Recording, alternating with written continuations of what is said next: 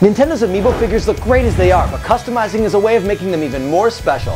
I'm TJ, and it's my mission to make the map that removes the mystery from Amiibo to help you chart the course to conquer your favorite custom challenges and achieve the unique and personalized Amiibo you always wanted. Let me make the mistakes so you don't have to. Adventure time! I'm bored already. That's me, TJ, and Dark TJ. They'll be popping up from time to time to offer some tips, tricks, and helpful hints. Don't listen to anything this guy has to say. He has no idea what he's doing. Or not so helpful. It's dangerous to go alone, so come with us and we'll conquer this custom together.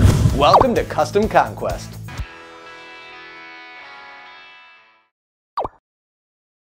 Hey everybody, we're back at it again, and I'm really glad you decided to join us. This time, for the third installment of our Koopaling mini-series, we're going to focus on Wendy Koopa. Oh right, Cootie Pie! Hey, she ain't gone by that nickname since the cartoon days. That's right. Now, in addition to being the only girl, Wendy also has a bunch of unique aspects in terms of just the custom construction, so we're going to really focus on those aspects today. Let's get right into it. When I first looked at Wendy Koopa, I gotta say out of all the Koopalings, she was the one I was the most intimidated by. But when it came to actually executing it, the time and level of difficulty is somewhat comparable to the rest of the Koopalings. So I'm gonna rate her a 9. She is, after all, like the rest of them, a complete redesign from top to bottom. She definitely took a little patience and practice. Alright, so let's do a quick rundown of the components and equipment, starting with the figures, pieces, and parts. Obviously, we're going to start out with the Bowser Jr. Amiibo. The figure is going to serve as our base, and all of the data is going to be stored to his NFC chip. Next, and unique to Wendy, I use these interlocking rings, and you're going to want 2 of them. The ones I used happen to be aluminum. Next up, we have our trusty thumbtacks and paper clips. These play the same role as you've seen in all the previous videos, to build an armature that we can sculpt on top of, and to add a little bit of extra structure and support. Making their triumphant return appearance, the plastic spork. While Wendy doesn't have any teeth, I'm still going to use the spork to build the reverse of her shell. And finally, we have those custom vinyl stickers. Out of all of the Koopalings, Wendy's eyes have the most detail, and I don't mind telling you, I was really glad to not have to paint it. Over on the equipment side, let's take a look at what tools and supplies we used. We've rounded up all the usual suspects, starting with our round-nosed pliers, and it definitely won't kill you to have a couple extra. As per usual, we're going to bring all these pieces together with some sculpting putty. In the case of Wendy Koopa, I used both Milliput and Sculpey. Couldn't imagine surviving this process without some super glue.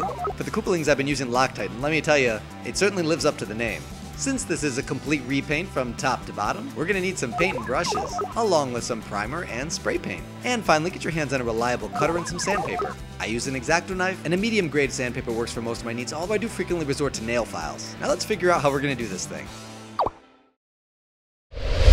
Course for putting this thing together. Starting with the head, Wendy Koopa doesn't have any hair, so we're going to lose the ponytail and shave down the horns and eyebrows. Those beady little black eyes are going to have to go, but I'm concerned that the top of his head is going to be a little bit short and sloped for the size of Wendy's eyes, so we may have to build up on it. For the mouth area, I really don't want to build up on it at all. My concern is making her mouth look too puffy. While she does have somewhat of a pouty mouth area, I think that's a very easy thing to overdo. I can tell Bowser Jr.'s nose is a little bit too long, so I'm going to shave it as far back as I can and still preserve the nostril holes. Wendy doesn't have any indentation for her mouth like the other Koopalings do, so I'm going to have to fill in any area that remains after I sand it down. And I'm pretty sure that the lips and her bow are going to have to be sculpted. For the body, Wendy is completely upright, so we're definitely going to have to change the angle of the body, and her abdominal section is completely exposed, so that's going to have to be built. But we've done that before, so I'm pretty confident we can handle it again. Now let's take a look at the arms. Wendy's right arm is in pretty much the same position as Bowser Jr.'s, and the hand is clenched into a fist, so that's all good, but it looks like the hand's going to have to be rotated the other way, and the arm's going to have to be pivoted at the shoulder to face down. That would all be really easy if it wasn't for the fact that Wendy is the only one of the Koopalings that does not wear wrist bracers. Instead, she has these really oversized ring bracelets.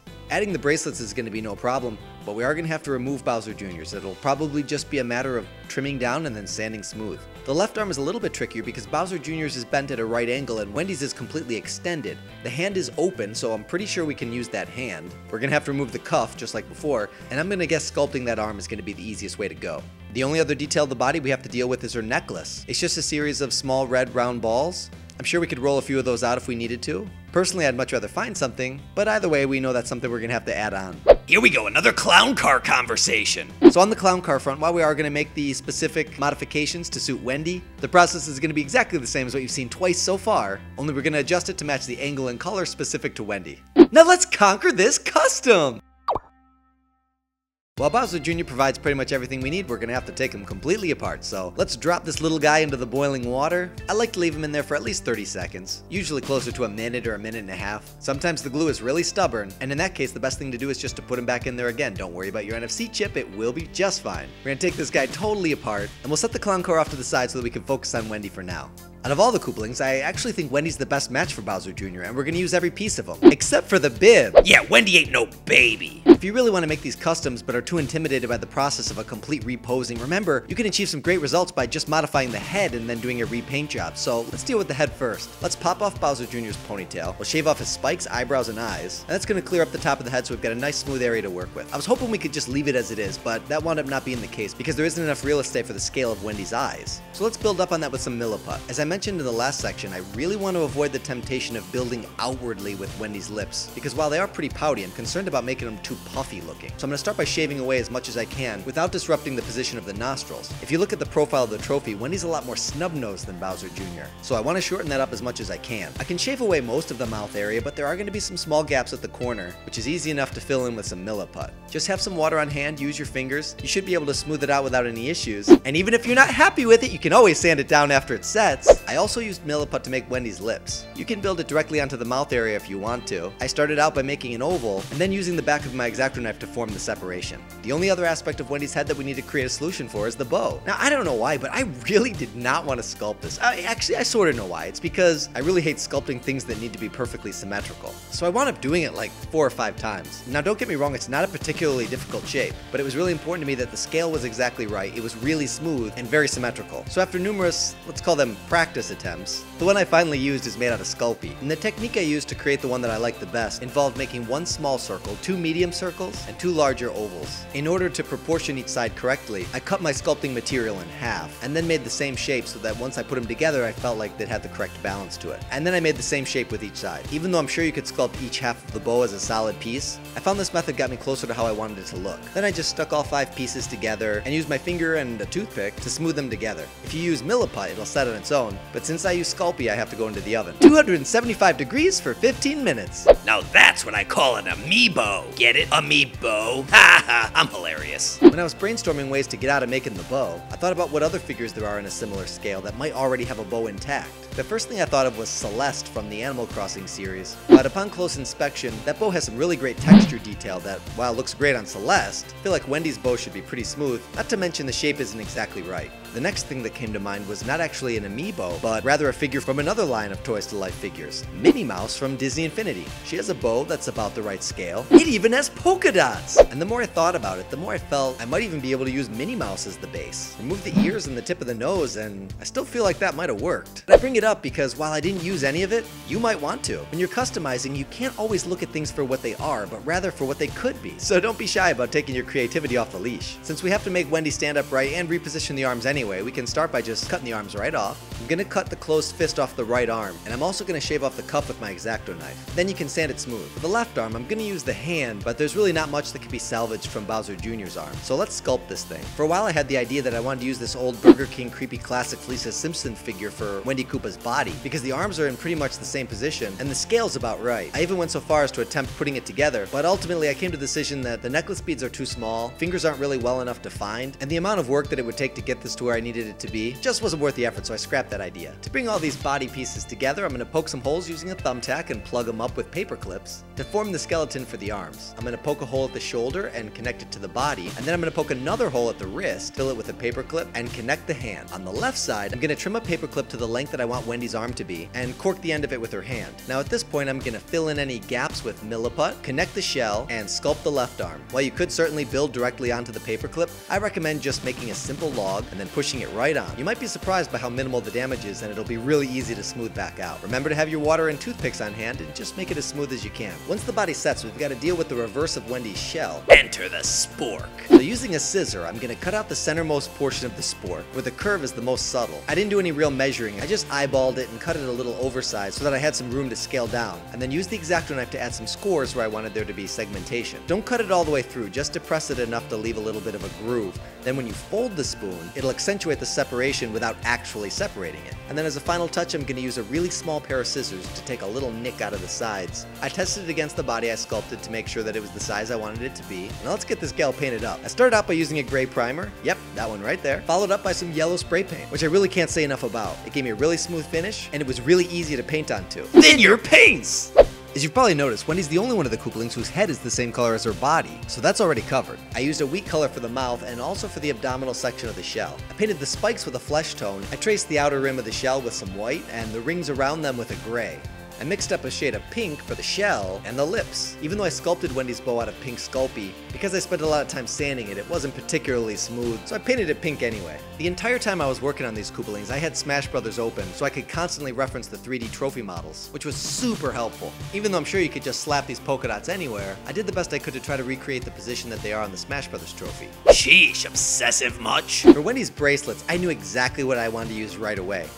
I'm sure you guys don't know this about me, but for my job, I'm a sword fighter and fight coordinator for film, television, new media, and live events. So I have occasion to wear chainmail a lot more than people probably do in most professions, and I knew right away the size and shape would be exactly right. So in my case, I just popped a couple aluminum links off the bottom of my chainmail hood. But these types of interlocking rings are really cheap and available all over the place. If you can't find them at your local hardware store, I'm sure you can pick them up online. Mine were silver, so the first thing I did was spray paint them gold. The advantage of aluminum is that it's an extremely soft metal, so it allows you to bend it very easily with your bare hands. A ring of any other material will work just fine. You can certainly use steel, or even rubber for that matter, but chances are if you do use steel, you're going to have to do all this work with pliers. I will say, however, you're going to probably find much better results by pushing it forward or back, as opposed to spreading it wider, because while getting it on is no problem, it's much easier to achieve a tight fit if all you have to do is push it back into place. It's going to be really hard to eliminate that gap if you don't have any room to push beyond where you want it to be. See what I mean? After I get those bracelets into position, I'm just going to hit them with a small dab of super glue to set them into place.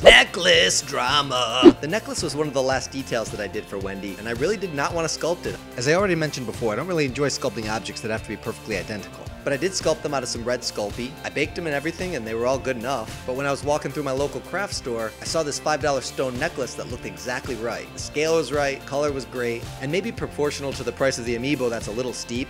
But this was really late in the Koopaling construction process, and at this point I was really happy to save myself any kind of time that I could.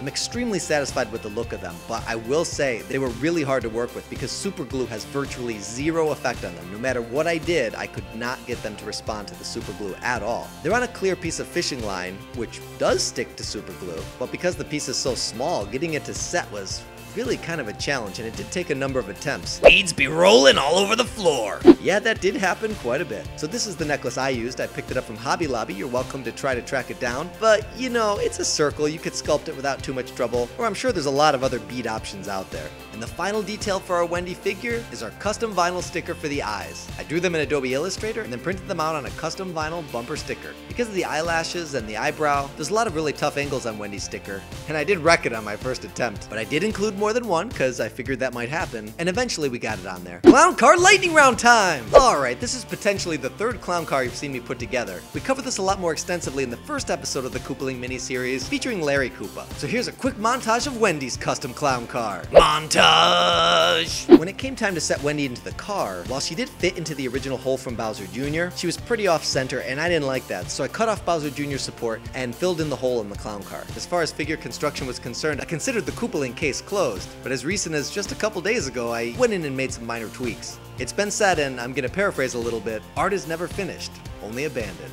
You don't want to spend a lifetime tinkering around on a project, but because there's really no standard unit of measurement for an art project to determine when something is in fact done, it's based purely on your own satisfaction. Or if you live in the real world, deadlines. Yeah, there's that too. With Wendy, I felt her eyes were a little bit too tall, so I carefully pulled them off with a tweezer, trimmed down the bottom, and I'm happy to say they were really easy to shift down on the face. There wasn't any unfortunate residue, and I like it a little bit better this way, so I'll consider that a second effort success. And with that, Wendy Koopa joins the battle.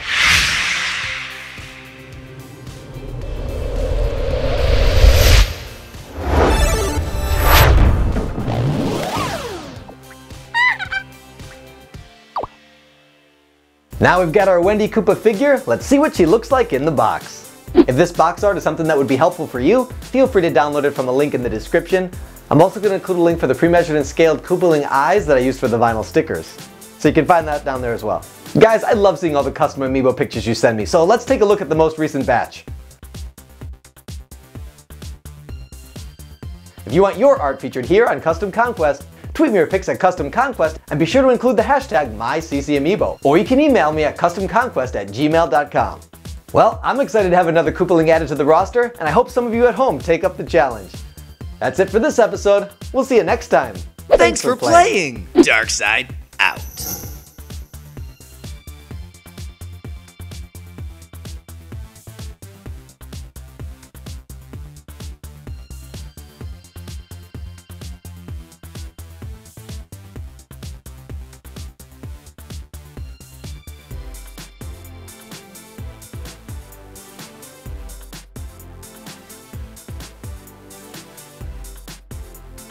Shiny Red Gyarados is the greatest Pokemon of all time. There, it had to be said.